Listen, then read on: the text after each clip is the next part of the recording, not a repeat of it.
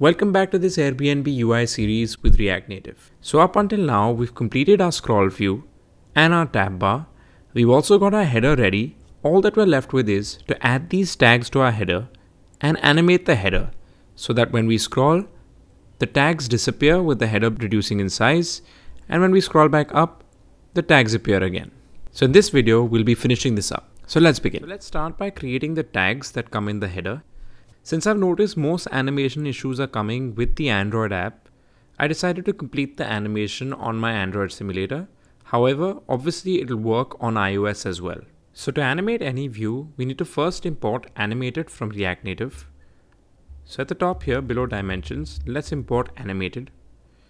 Then inside our header, below the view that holds the icon and the text input, let's put in our animated view. So animated.view. Inside that we'll put in a regular view and then a text which has the tag name. So let's call the first one guests. As you can see, we have guests there.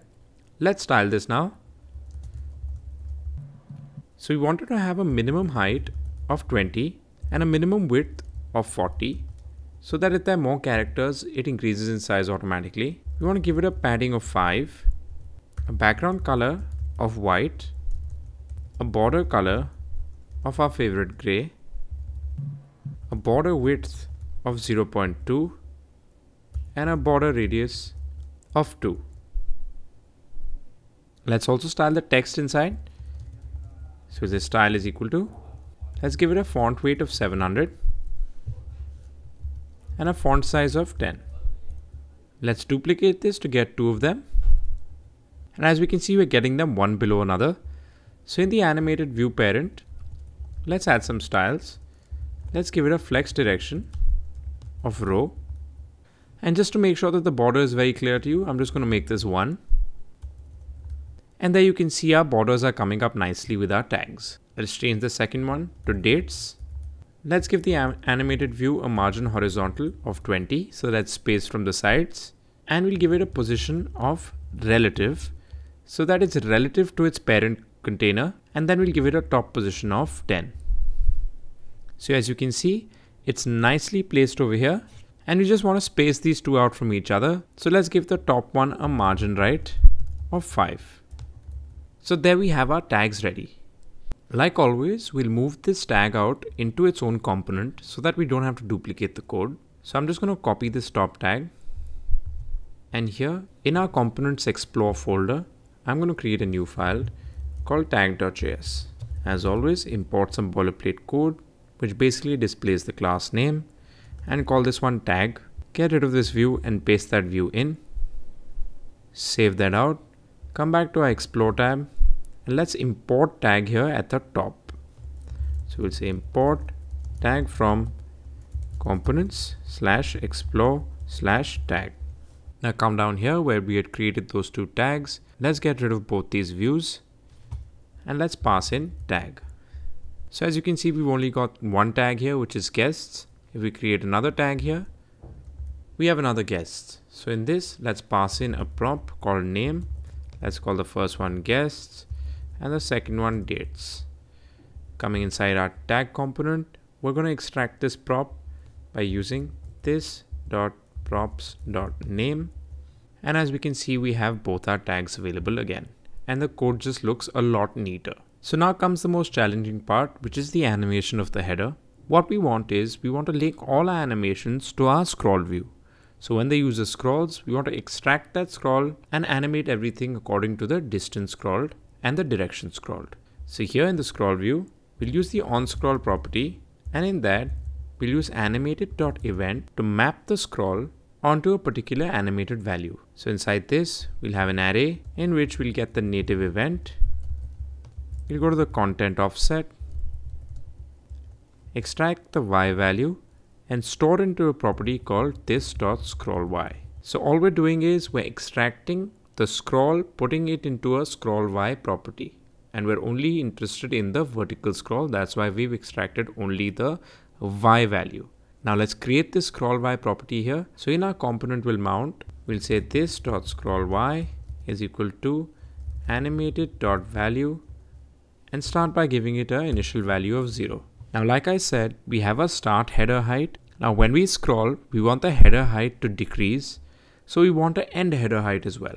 So we'll say this dot end header height is equal to 50. And for Android devices, we'll say this dot end header height is equal to 70 plus status bar dot current height. Next, the first thing that we want to animate is the header height. So let's create a property called this dot animated header height is equal to, and we'll interpolate on the scroll y value. So we'll say this dot scroll y dot interpolate rounded brackets followed by curly brackets, inside which we need to have an input range, which will be from 0 to 50. So when the user scrolls from a position of 0 to 50 to the top, we want the output range to be at the starting, the start header height, and at the end of the scroll, we want it to reach the end header height.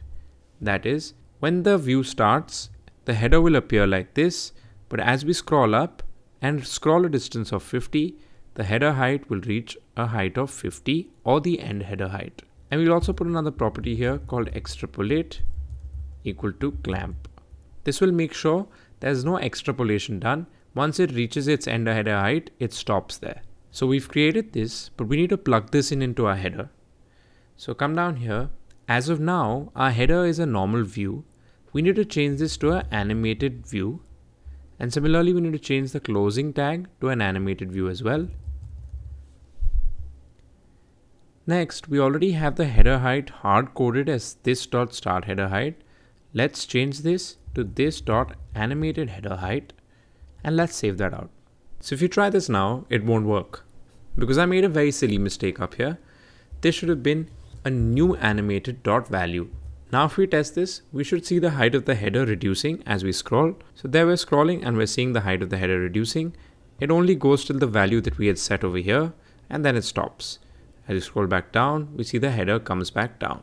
So now we want to animate the opacity of these tags and their position with reference to the header height. So what we'll do here is we'll say this dot animated opacity is equal to this dot animated header height dot interpolate.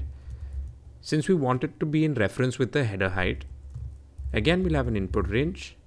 In this case, the input range will be this dot end header height, that is from 50, to this dot start header height, which is 100, or this value for Android devices. Then we'll have an output range, which will be 0 when the header is at its end height, and will be 1 when it's at its start height. Again, let's just put extrapolate equal to clamp.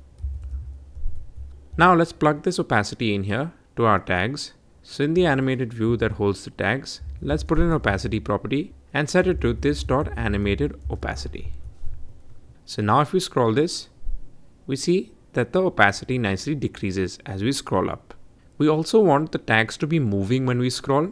So for that, let's create another property here by duplicating this and naming it animated tag top for the top position of the tag. The input range will remain the same, but the output range will change to -30 and the start value will be 10. So currently it's 10. As we scroll up, it will move to a -30 position, and with the animated opacity, it will fade out. So let's save this and plug this in. Let's change the top value to this dot animated tag top. And if you test this out, you'll see that the tag nicely moves up and out of the view. And as we swipe down, it comes back down. So there we've completed the header animation as well of our Airbnb UI app. I hope you guys try this out, and please like, share and subscribe, and thank you as always for watching.